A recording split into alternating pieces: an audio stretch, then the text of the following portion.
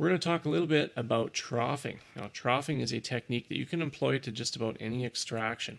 Now, you may choose to use it right from the get-go in certain situations. One situation might be an impacted third molar, and you'll see oral surgeons doing this lots. They lay a flap and they cut that ditch or that trench around the buccal portion of that impacted tooth. The purpose of that is to get the elevator more deeply seated and access a good purchase point where they can then fulcrum off the bone and they have no more bony interferences to the path of withdrawal for that tooth after they take that bone away. So same idea in other parts of the mouth. So in order to get a tooth out, sometimes you either have to make the piece smaller or the hole bigger. Now, in this case, we're usually going to be making a little bit of a trench around the tooth, and we're actually making the tooth a little bit smaller and the hole a little bit bigger, usually at the expense of the tooth more so than the bone if possible. So the technique is to use your surgical handpiece, one that doesn't vent air into your surgical site. You want to have a surgical length burr, and this one on here is a 700 burr. You could use a 701 or even a 699 burr. The 700 is just a nice fit though for this luxator that I use. So I have an EL3SX elevating luxator. It's a 3mm tip.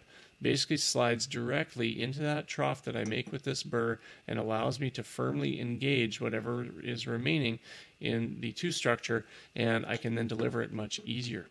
So what we're going to do is we're going to examine some situations where we might use this. So one situation would be you've taken out this upper first molar, but the palatal root fractured off. Now the palatal root, unfortunately, is not loose, so it's still there. It's very tightly bound to the bone, and there's really nowhere left to grab with your forceps because it's about even with the crestal bone. So our step here would be to take this 700 burr, and we're going to cut along the palatal root, basically circumferentially, all the way down along there, making sure that you're taking care not to get close to the adjacent roots here if you are choosing to go interproximally.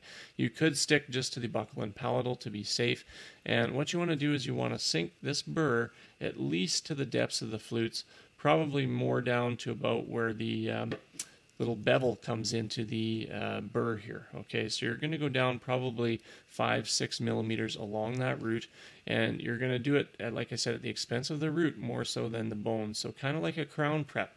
So if you imagine cutting into that tooth, making a little bit of a ledge all the way around it, what you're doing is creating space for this instrument, and you're relieving a little bit of the bony obstruction around that root tip.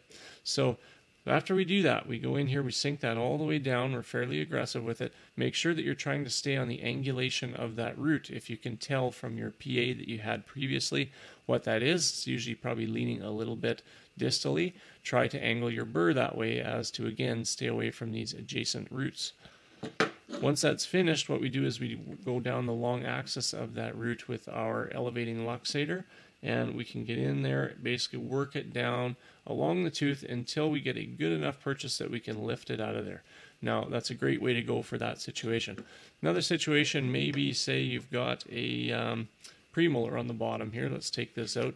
Say that we've broken off a root tip down here. Now the root tip is down in the socket. We have good visibility, but there's too much there to leave. So let's say we've got at least a third of that root left, maybe more. And it really hasn't been luxated, that tooth just had fractured on you. Same thing, you're going to take this 700 burr, and you can either split this mesiodistally, which you could do with this burr, we've talked about that in other videos, and then take those two pieces out separately, or you can trough alongside it. So again, make sure in this case that you're aware of any critical anatomy, which would be this mental foramen, so you may want to stay clear of that area, which you'll be able to see on the PA. And that goes for anywhere in the mouth. Don't be troughing in places where you're going to be approaching critical anatomy. So this here, we're going to go down around the root again, and we're going to be going mainly mesial and distal in this case, and we are going to be cutting again at the expense of that root tip, and we're going to try to sink this down a fair ways.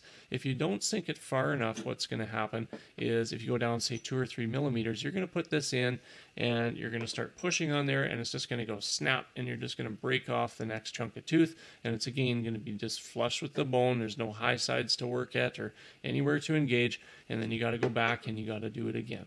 So it takes a while to get used to being more aggressive with these, but you want to do a deep cut first so that you pick it up once, do it once, and that's it. So be deliberate with your motions and deliberate with your actions to ensure that you're being as efficient as possible.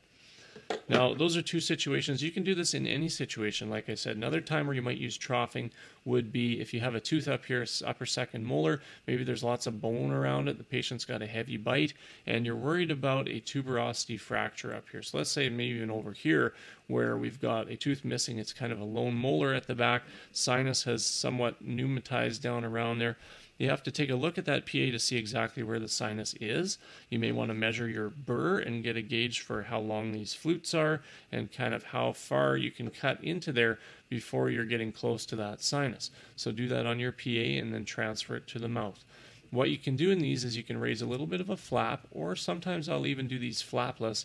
You again cut down alongside the tooth and make kind of a distal buccal gutter or a trough around here to just free up all the tooth there and try to get it separated from the tuberosity before you get putting any pressures on it. So that's a nice thing that you can do to kind of save yourself a little bit and try to prevent one of those complications from happening.